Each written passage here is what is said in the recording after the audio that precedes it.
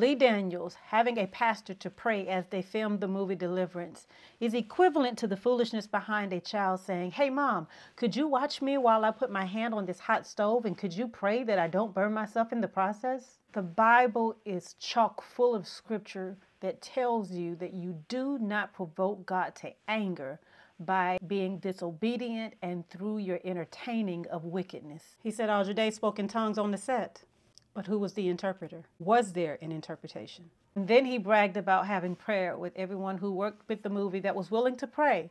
He said that each person could pray to their God. Newsflash, our God does not partner with their gods because guess what?